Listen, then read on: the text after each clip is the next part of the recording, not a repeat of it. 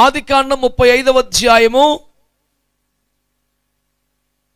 3, 4, 5 వచనాలు చదివి పెట్టండి. 4 సరిపోద్దులేండి. వారు తమ యొద్దనున్న అన్య దేవతలన్నిటినీ తమ చెవులనున్న పోగులను యాకోబునకు అప్పగింపగా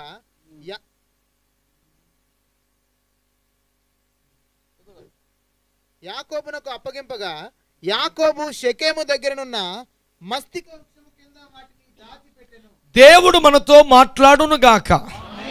మీరు తలలు పైకెత్తి నా వైపు చూస్తే కొన్ని మాటలు చెప్తాను. బిడ్డలారా చూడండి చూడండి చూడండి. విషయం ఏమిటంటే,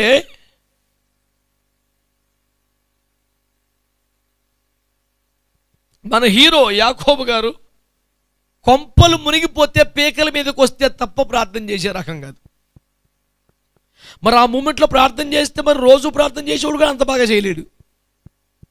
20 ఏళ్ళకి ఒకసారి చేసినా సూపర్గా చేసేస్తాడు ప్రార్థన. ఈ వ్యక్తి అండి, వాళ్ళ కుమార్తె, ఏకైక కుమార్తె, అందరూ కొడుకులే కదండి, ఒక్క ఆవిడే కూతురు. మరి ఆ దీనమ్మకి మరి దీనంగా ఉండకుండా పనికిమాలిన ఐడియా ఒకటి వచ్చింది. ఊర్లోకి వెళ్ళి సరదాగా అన్నీ చూద్దాం, సిటీ రైడ్ అని ఒక రైడ్కి వెళ్ళింది. స్తోత్రం, నాశనం అయిపోయింది. కూతురుగా కొంపలు ఆడకుండా, సహవాసులు ఉండకుండా, తల్లిదండ్రులతో లేకుండా, అన్నదమ్ములు లేకుండా ఒంటరిగా తిరగడానికి రోడ్డు ఎక్కింది. అన్ని చూద్దామని వెళ్ళేపటికి ఆ దేశపు రాజుగారి కుమారుడు ఆ బిడ్డ జీవితాన్ని నాశనం చేసేసాడు. నాశనం చేసేసిన తర్వాత అన్నదమ్ములకు విషయం తెలిసింది.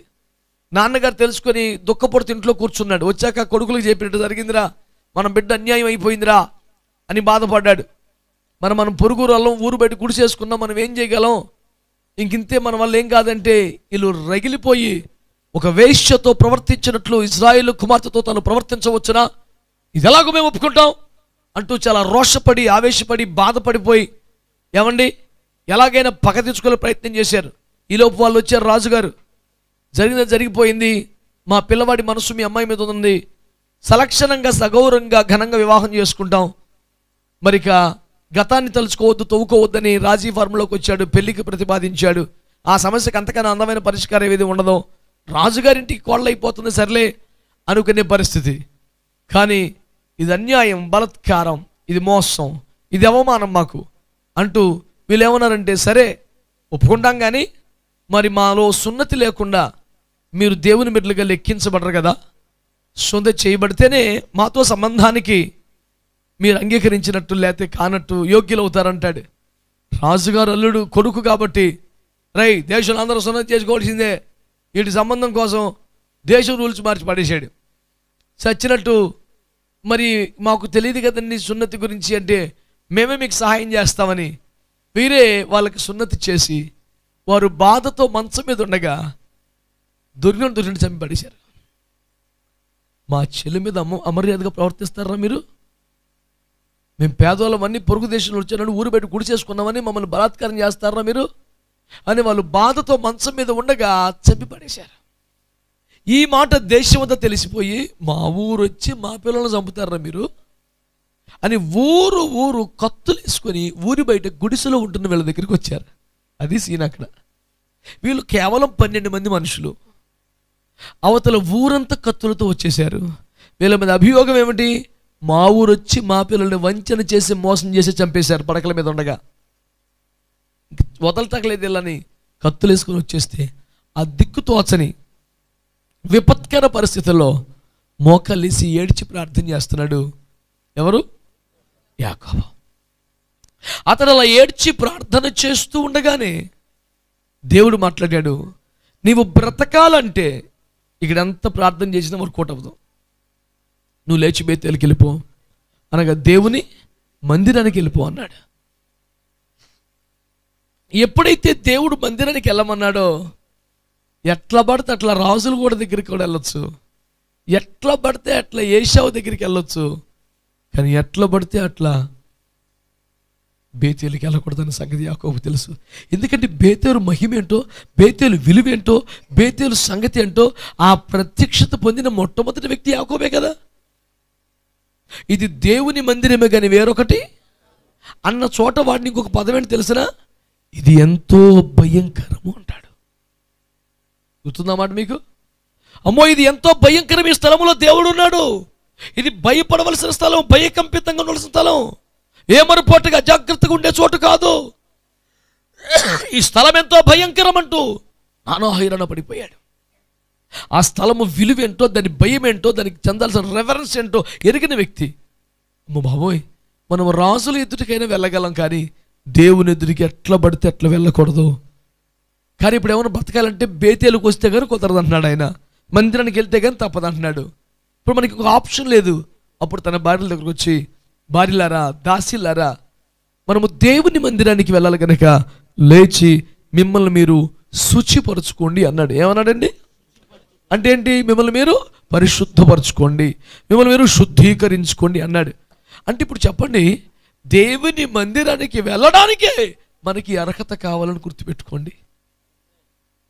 చాలామందికి తెలియదండి, మందిరానికి వెళ్ళేటప్పుడు ఇంకా కొన్ని చక్కని అలంకారాలు తయారు చేసుకొని ధరించుకొని మరీ వచ్చేవాళ్ళు ఉన్నారు చాలామంది. వాళ్ళ దృష్టిలో మందిరానికి మనం ఘనంగా వెళ్ళాలి కదా, దేవుడు మనల్ని రాజుగా యాజకులు చేశాడు, మనల్ని పేదలుగా చేశాడా, ఈ విలువైన వస్తువులతో విలువైన వస్త్రములతో అలంకరించుకొనుట దేవుణ్ణి మహిమపరుచుకొనుట అని భావించే అమాయకులు కూడా ఉన్నారు.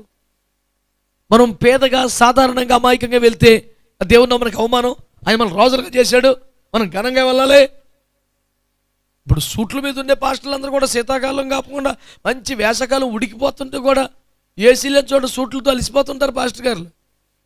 అన్నా ఎందుకన్నా ఈ వేసవకాలంలో ఇక్కడ సరిగ్గా ఫ్యాన్ కూడా లేదు, చచ్చిపోతున్నావు, ఉడికిపోతున్నావు, చర్మ వ్యాధులు వచ్చేస్తే బాధపడిపోతావు నువ్వు, ఇప్పుడు శీతాకాలం వేసుకున్నావు అంటే సలెడుతుంది అర్థం చేసుకోవచ్చు. అంటే బలపడతాడు, మనం రాజులం, మనం బాధలు పడాలి, కానీ సూట్ వదలకూడదు. ఏంటి బాధ అమ్మే, అంత పిచ్చి చూడండి. ఏమండి, శీతల దేశాల్లో ఉన్న వాళ్ళకైతే అవి చాలా అవసరం. అట్లాంటి వస్త్రం లేకపోతే వాళ్ళు అసలు గడ్డగడ్డ చచ్చిపోతారు. కనుక ప్రాంతాన్ని బట్టి మనం ఉష్ణమండల దేశాల్లో ఉండి శీతాకాలమే ఏసీ వేసుకొని పడుకోవలసిన రోజులు దేశంలో మనం ఉండి, ఏమండి మనకెందుకండి బాబు ఇది, మన పరిస్థితి ఏంటండి? పులిని చూసి నక్క వాతలు పెట్టుకోవడం అంటే అదే కదా. అడవి పులికి భయపడుతోంది, గౌరవిస్తుంది, మనల్ని ఎవడో లెక్క చేస్తారని నక్క బాధపడిపోయి దాని చారల వల్లే కదా దానికి అంత విలువ వచ్చేసిందని ఎర్ర ఓసోటి కాల్చేసి వాతలు తీసుకుందంట. చారలు వస్తే విలువ వస్తుందని, చారలు వస్తే ఏమో విలువ ఎక్కడ వచ్చింది, ఒళ్ళు పుండెడిపోయి చచ్చిపోయింది. చిత్తులు మరి నక్కకి తెలివితేటలు లేకపోయింది చూసావా. చాలా తెలివైన వాళ్ళు దెబ్బతినేస్తున్నారు, నా బాధ అది. అంచేత నేను మనవి చేస్తాను, దేవుని మందిరానికి వెళ్ళడానికే శుద్ధీకరణ అవసరం. నువ్వు శుద్ధీకరించుకొని వెళ్ళాలి. అందుకని ఏమంటాడు, నీవు దేవుని మందిరానికి నీ ప్రవర్తన అంతటి అధికారమునకు, నీ దేవుని మందిలో మాట్లాడినప్పుడు నీ మాటలు కాచుకొని అనాలోచితం పలుకోకూడదు. మాటలు సిద్ధపరచుకొని ఓ వైపుకు తిరుగుడి. దేవుని మందిరం జనులు ఎలాగో ప్రవర్తించవలనో తెలుసుకోనము. ఇన్ని వచనాలు ఎందుకు పెట్టాడండి? ఎట్లా పడితే అట్లా చర్చికి పోకూడదు మనం, ఎట్లా పడితే అట్లా మాట్లాడకూడదు మనం. కీర్తనలు పాడుచని గుమ్మంలోకి రావాలి, కృతజ్ఞతలు అర్పిస్తూ మందిరంలో పిచ్చాపాటి మాట్లాడుకుంటూ, ఏమండి సెల్ ఫోన్లో క్రికెట్ మ్యాచ్ చూసుకుంటూ గుమ్మం దాకా అలా చూసుకుంటూ వచ్చి ఇక బలవంతంగా ఆపేసి మధ్య మధ్యలో స్కోర్ చూసుకొని ఈ దరిద్రం మంది ఉండకూడదు. ఎట్లా రావాలి దేవుని మందిరంలోనికి? మిమ్మల్ని మీరు శుచిపరచుకోండి అని చెప్పగానే వాళ్ళకి అర్థమైపోయింది, ఈ బాబోయ్ ఇన్నాళ్ళు నడిపాం కానీ బండి, సుక్కోతులో నడిపాం, ఏషావు గడి దగ్గర నడిపాం, అన్ని చోట్ల మెయింటైన్ చేశాం కానీ ఇక్కడ సెట్, బేతేలకు మాత్రం సెట్ అవ్వదు. వెంటనే వాళ్ళు స్నానం చేసి తమ బట్టలు మార్చుకొని తమ ఒంటి మీద ఉన్న వెండి బంగారు నగలు తీసేశారు. అవన్నీ ఒక చెట్టు కింద పాతిపెట్టి అప్పుడు మందిరానికి వెళ్ళారు. స్తోత్రం చెప్పండి ఒకసారి. అక్కడున్న పాఠం ఏంటి? మిమ్మల్ని మీరు శుచిపరుచుకొని మందిరానికి వెళ్ళాలి. That is how we need to enter in to God's presence. That is how we should prepare our selves when we are going to church. మందిరానికి వెళ్ళే విధానం అది, దేవుని సంఘానికి వెళ్ళవలసినటువంటి క్రమం అది. దేవుని పెట్టారా, నా మాటలు మీరు జాగ్రత్తగా ఆలకించగలిగితే నేర్చుకునే పాఠం ఏంటండి? హోవా స్నానం చేసి ఏదో ఒక బట్టలు వేసేసుకొని తగిలించేసుకొని పూజ చేసుకొని రాసేసుకొని పరిగెత్తుకొచ్చేయటం కాదు కదా. మనం దేవుని కలుసుకోవటానికి వెళ్తున్నాం, దేవుని ముఖాముఖి ఎదుర్కోవడానికి వెళ్తున్నాం, అతి భయంకరమైన దేవుని సన్నిధిలో నిలబడటానికి వెళ్తున్నాం. పర్వతములే కరిగిపోయే దేవుని సన్నిధికి మనం వెళ్తున్నాం. హృదయ పరిశోధకుడకు యెహోవా ఎదుట నిలుచుటకు మనం వెళ్తున్నాం. ఎంత జాగ్రత్తగా పోవాలండి. మాటలు సిద్ధపరచుకోవాలి, సాక్ష్యాన్ని సిద్ధపరచుకోవాలి, ప్రవర్తనని కాచుకోవాలి, పెదవుల ద్వారాని కప్పు పెట్టాలి, తలంపుల ఆలోచనలు వశపరచుకోవాలి, స్నానము చేసి బట్టలు మార్చుకొని చెవులకు ముక్కులకున్న పోగులు తీసివేసి వెళ్ళారు. ఆదికాండం 35 వచనమే అర్థం కాని వాళ్ళు పురాతన దాకా వ్యాఖ్యానాలు చేయటం వాళ్ళకి ఏం అర్హత ఉండదు చెప్పండి.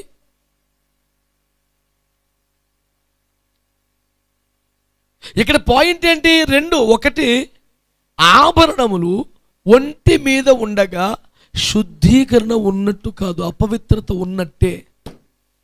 చాలా భయంకరమైన పాయింట్ కాదు? మీకే కంపరం చేయాల్సిన పాయింట్ అది. ఎందుకని? నిన్ను నువ్వు శుచిపరుచుకో. ఇలా కాలు గడక అంటే అర్థం ఏంటి? మురిగ్గా ఉన్నాయనే కదా. మరి శుచిపరుచుకో అంటే అర్థం ఏమిటి? ఇంకా శుచిపరచబడవలసి ఉందనే కదా. కానీ చాలామంది ఆర్నమెంట్స్ తీసేయడానికి ఏమంటారు? అది వ్యక్తిగత సమర్పణ అండి, అది వాళ్ళ ఇష్టం అండి, వాళ్ళు ప్రేరేపించినప్పుడు చూసుకుంటారండి. ఇప్పుడు బాప్తిసం వ్యక్తిగతం కాదా? ఇంటికి ఒకటి పొందితే సరిపోద్దా? మరి అది మాత్రం బల్ల గుర్తు చెప్పేస్తాం. ఈ రాత్రి ప్రభుని అడిగితే అమ్మ బాబోయ్ అది టెన్షన్ వచ్చేసరి పొందేయాలి బాప్తిసం అలా చెప్తావు. మరి ఈ పరిశుద్ధతలో భాగం కాదా అండి? అంటే బైబిల్లో కొన్ని పాయింట్లు ఏరుకొని అనుకూలంగా తిప్పలు రాకుండా, జనం మన మీద బాధపడకుండా, తునపనం సందా తగ్గకుండా, అందరిని అనుకూలంగా ఉంచుకున్నట్టు చూసుకొని కొన్ని చెప్తామండి వాక్యాలు. నిజం నిష్ఠూరంగా ఉన్న నిజమే కరెక్టు, అబద్ధం అందంగా ఉన్న అబద్ధం ప్రమాదకరమే. అందుచేతనే మనవి చేస్తున్నాను, ఇది వ్యక్తిగత సమర్పణలో భాగం కాదు, వ్యక్తిగత పరిశుద్ధతలో భాగము. ఆభరణములు తీయుటనగా నిన్ను నీవు శుద్ధీకరించుకొనుట. బైబిల్లో తేటగా ఉంది. ఎక్కడైనా ఒక చోట ఉంటే దాన్ని పట్టుకొని ఇంకా చెలరగిపోతాడు. మేము పాస్టర్ గారు ఎప్పుడు ఇంతేనండి, ఒక చోట ఉంటే చెలరగిపోతాడు పాస్టర్ ఎందుకు అవుతాడు?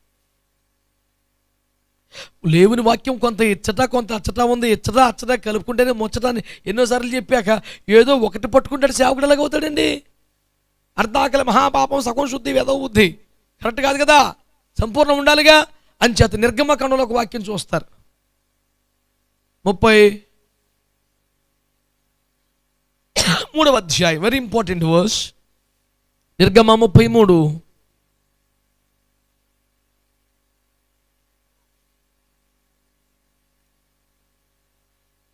5వ వచనం. ఎవడు ఆభరణములను కాగా యెహోవా మోషేతో ఇట్లనెను, నీవు ఇశ్రాయేలుతో మీరు లోబడి నల్లని ప్రజలు, ఒక్క క్షణమాత్రము నేను మీ నడుముకు వచ్చి తినా మిమ్మును నిర్మూలము చేసేదను గనుక మిమ్మును ఏమి చేయవలనో అది నాకు తెలియనట్లు మీ ఆభరణములను మీ మీద నుండి తీసివేయడని చెప్పమనెను. స్తోత్రం చెప్పండి, చెప్పాలి గట్టిగా. హల్లెలూయా. చూసారండి అక్కడ వచ్చిన ఏమనుందో? అమ్మా ఇలా చూడండి రా, నేపథ్యం చెప్తాను మీకు నేను.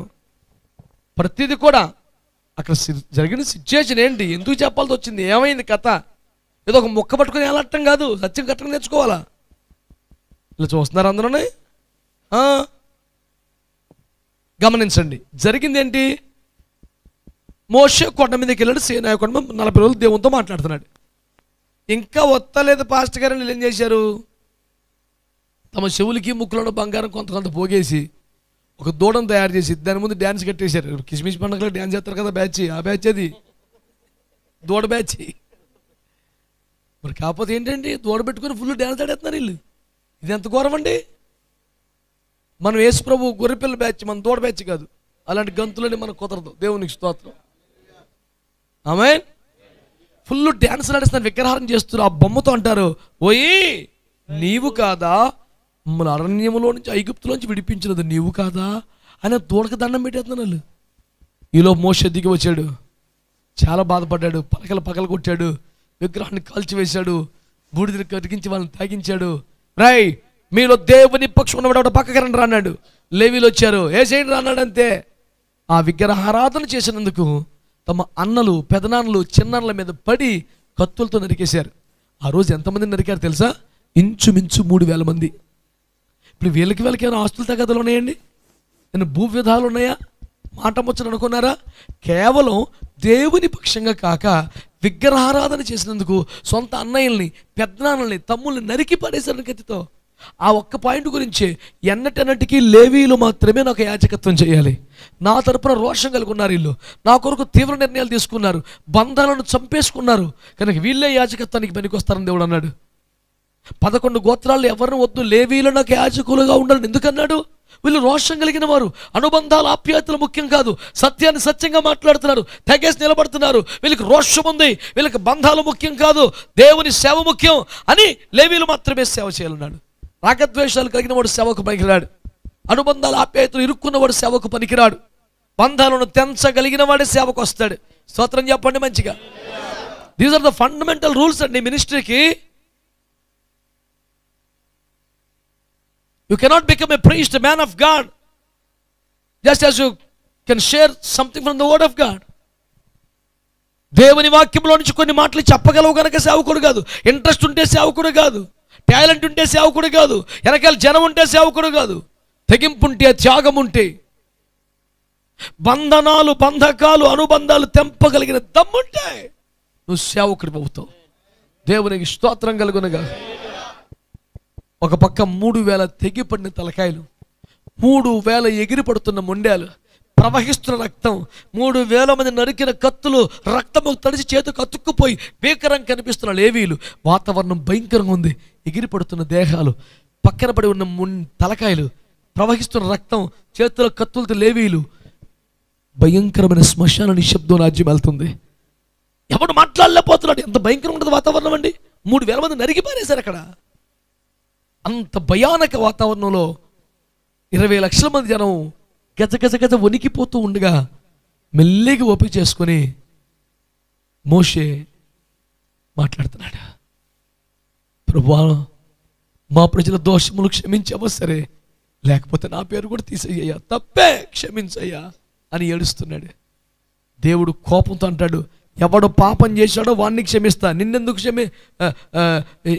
నిన్నెందుకు శిక్షిస్తాను, నువ్వు వెళ్ళబో అని. లేదులే, క్షమించయ్యా, క్షమించయ్యా, నా వల్ల కాదు, వాళ్ళు లోబడిన వాళ్ళని ప్రజలు నేను చంపేస్తాను వాళ్ళని, అయ్యా క్షమించయ్యా, ఒప్పుకోను. అలాగైతే నా పేరు కూడా తీసేయి, నీ పుస్తకంలో నుంచి నేను కూడా రాలే అన్నాడు. నేను నిన్నెందుకు తీసేస్తాను రా, ఎవరు తప్పుడు చేస్తే ఆడి పేరు తీసేస్తాను అన్నాడు. అప్పుడు మోషే అంటాడు, మా ఊరంతా నరకానికి వెళ్ళిపోయి నేను ఒక్కనే పరలోకం వస్తే ఆ పరలోకం నాకు నరకంగానే ఉంటుంది, మా ఊళ్ళు గుర్తొస్తారు నాకు పద్దాక, నాకు వద్దు అన్నాడు. ఈ ఒక్కడిని నరకానికి పంపించలేక నీ మొహం చూసి అలా వదిలేస్తున్నాను, సరేలే క్షమించాను లేపోండి అన్నాడు. అప్పుడు వెంటనే మోషే, క్షమించావా, నిజంగా క్షమించావా, క్షమించాను, అయితే మాతో కూడా రావాలి, నువ్వు మాతో వస్తేనే ఒక్కడికి ముందుకేస్తలేదు ఏమన్నాడు. అప్పుడు దేవుడు అన్నాడు, నేను మీతో రాను, అయితే నువ్వు మమ్మల్ని క్షమించలేదు అంటాడు. క్షమించానని చెప్పానా, ఎలాండే క్షమిస్తే నువ్వు మాతో రావాలి, లేకపోతే నేను నమ్మను అంటాడు. ఒరే అది కాదురా, మీరేమో లోబడిన వాళ్ళని ప్రజలు, వస్తాను చెప్పిన మాట ఎండరా, చంపేస్తాను, ఎందుకు రావటం, మీ మీద కోపంతో కాదు ప్రేమతోనే రావట్లేదు, ఎలాగో మీరు మాట ఎండరో మళ్ళీ చంపేయాలి ఎందుకు, సర్లే చూసి చూడండి వదిలేస్తాను వెళ్ళిపోను అన్నాడు. మా వల్ల కాదు, నువ్వు మాతో రాకపోతే ఒక్కడికి కూడా ముందుకు ఏమని పేచి పెట్టాడు. అప్పుడు అన్నాడు, అలాగైతే మీ ఒంటి మీద ఆభరణములు తీసివేయడి, అప్పుడు చూద్దామన్నాడు. ఇప్పుడు చెప్పండి, ఆభరణాలు తీయడం ఇంపార్టెంటా ఎవరిష్టం వాళ్ళదా? అసలు సిచ్యువేషన్ ఏంటండి అక్కడ? సర్లే నేను వస్తలేదు రానని చెప్పాలి, దానికి ఆభరణాలు ఇంకేంటి అసలు? మూమెంట్ అదే కదా, చదువుకోండి అక్కడ క్లియర్ గాని. లేదు ప్రభు మాట వింటాం ప్రభు, లోపడతాం అట్లా కాదులే ప్రభు, అయ్యో ప్రభు అంటే నేను ఒప్పుకోను. అప్పుడు అంటాడు, అలాగైతే మీ ఒంటి మీద ఉన్న ఆభరణములు తీసివేయుడి, అప్పుడు మిమ్మల్ని ఏమి చేయవలనో నేను ఆలోచిస్తాను. అప్పుడు కూడా ఆలోచిస్తాడంటే ఇంకానే గ్యారెంటీ ఎత్తలేదు ఇంకా. అంటే దేవుని మనసులో ఆభరణాలకి చోటు లేదు. కారణం ఏంటంటే ఆయన బంగారానికి వ్యతిరేకమని కాదు, జనముల దేవత విగ్రహములన్నీ ఆభరణముల చేతనే అలంకరింపబడి ఉంటాయి. ఆభరణములు వేసుకుంటే విగ్రహములే దేవుడు గుర్తొస్తాయి. ఏంటి నా బిడ్డలు ఏంటి పలానా దేవతలా ఉన్నారు, వీళ్ళు నాలాగా ఉండాలి కదా. ఎఫెసీయులు 5:1 ప్రకారం మీరు ప్రియులైన పిల్లల వలె దేవుని పోలి నడుచుకోవాలి. నా బిడ్డలు నాలాగా ఉండాలి కదా. ఏంటి పలానా దేవతలాగా ఉన్నారేంటి, పలానా గ్రామ దేవతల వల్లే ఉన్నారేంటి? నేను ఎప్పుడూ అట్లా ప్రజలకు ప్రత్యక్షం అవ్వలేదు కదా అంటూ ప్రభు బాధపడుతున్నాడు. అంటే వీళ్ళు నాకంటే కూడా విగ్రహారాధన అంటేనే వీళ్ళకి ఇష్టమేమో అని ప్రభు బాధపడుతున్నాడు. ఒక్కరోజు ఒక్క సందర్భంలో కాదు కదా, ఈ మాట ఎన్నిసార్లు చెప్పాడు. దీనికి అనుబంధంగా మీకు జ్ఞాపకం చేస్తున్న వచనం ఏంటిది? త్వరగా గుర్తుపెట్టుకోండి. సంఖ్యాకాండము 23:9 దేవుడు సెలవిచ్చిన ఒక మాట. సంఖ్య 23:9 వారు ఒంటిగా నివసించు జనము, వారు జనములలో లెక్కించబడరు. మనకేంటంటే డబ్బున్న వారిలో మనం లెక్కించబడాలా, రాజకీయ నాయకులు లెక్కించబడాలా, సంపన్నుల జాబితాలో మన పేరు ఉండాలా, వెండి బంగారు నగలు కలిగి కొంచెం పాష్గా ఉండే వాళ్ళ లిస్టులో మనం ఉండాలి, అమాయకుల లిస్టులో ఉంటే మనకు అవమానం. కానీ ప్రభు అన్నాడు వారి ఒంటిగా నివసించాను. వాళ్ళ భక్తికి మిగతా భక్తులు కుదరదు, వీళ్ళ విధానం మిగతా విధానం సరిపడదు. అందుకనే వారు ఒంటిగా నివసిస్తారు, జనములో లెక్కించబడరు. ఎస్తేరు గ్రంథం 3:8 ఏం చెప్పాడు? ఎస్తేరు 3:8 వారి విధులు సకల జనుల విధులకు వేరుగా ఉన్నాయి. వారి విధులను కూడా సకల జనుల విధులకు వేరుగా ఉన్నాయి.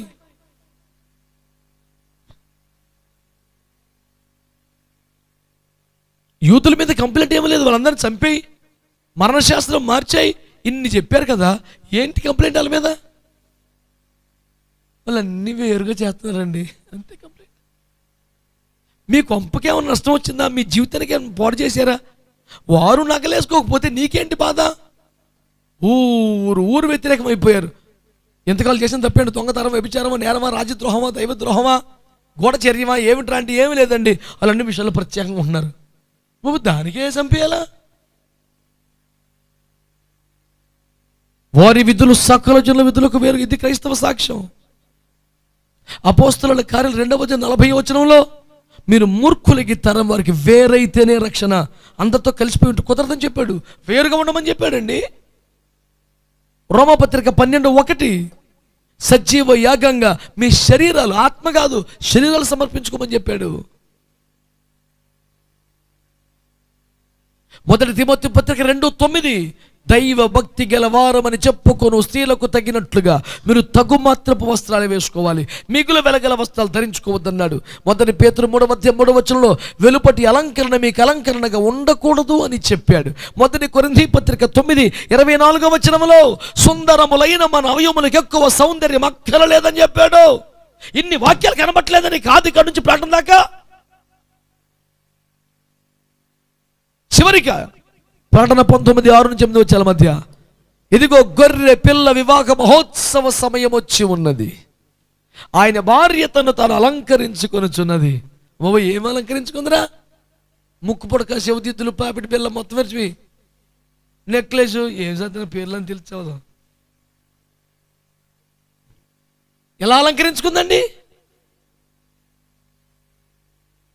ప్రకాశములను నిర్మలములునైనా పెండ్లి వస్త్రము ఆమెకి ఇయ్యబడిను.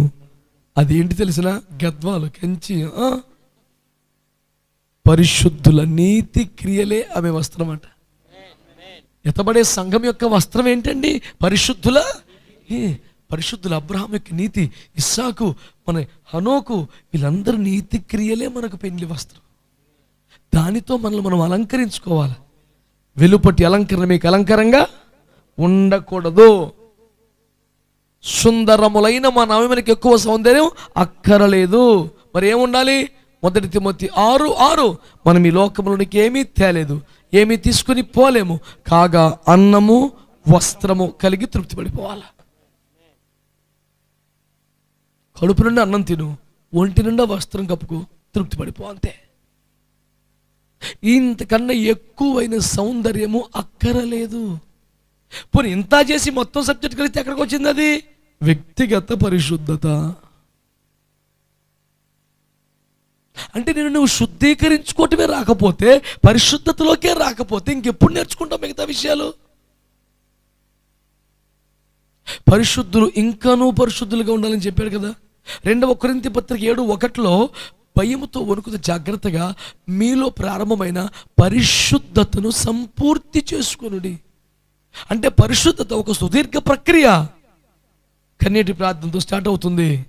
నెక్స్ట్ నీటి బాప్తిస్మము, వాక్యంతో కడగబడుట, అగ్నితో కాల్చబడుట, శ్రమలలో పరిశుద్ధుట, ఆభరణములు తీసివేయుట, పరిశుద్ధతను సంపూర్తి చేసుకోవాలి. ఆమేన్. అంచేత ఈ ఉపదేశాన్ని అర్థం చేసుకోండి. పరిశుద్ధత నీలో పశ్చాత్తాపపు కన్నీటి ప్రార్థనతో స్టార్ట్ అవుతుంది. నీటి బాప్తిసము, యేసు రక్తం కింద వాక్యపు స్నానము, పరిశుద్ధాత్మ అగ్నితో కాల్చబడటం, ఒక్కొక్క దశ, శ్రమల వలన పరిశుద్ధత, ఇలా వెళుతూ ఒక కీలకమైన భాగం వెలుపటి అలంకరణను తీసివేయుట పరిశుద్ధతలో భాగము. It's not at all somebody's personal dedication, but it's all about personal holiness, వ్యక్తిగత శాంక్టిఫికేషన్. అంచేత లేనిపోని పదాలు, ఖరీదైన సిద్ధాంతాలు, తెలివైన భాష వాడి దేవుని వాక్యాన్ని మనం మసకపరచలేం. సత్యాన్ని అంగీకరిద్దాం, దేవునికి లోబడదాం, ఉపదేశములోకి వద్దాం, ఆది అపోస్తుల మాదిరి సంఘముగా బతుకుదాం. మనల్ని, మన కుటుంబాల్ని సంపూర్ణ పరిశుద్ధతలోనికి దేవుడు నడిపించునుగాక. ప్రార్థన చేసుకుందాం.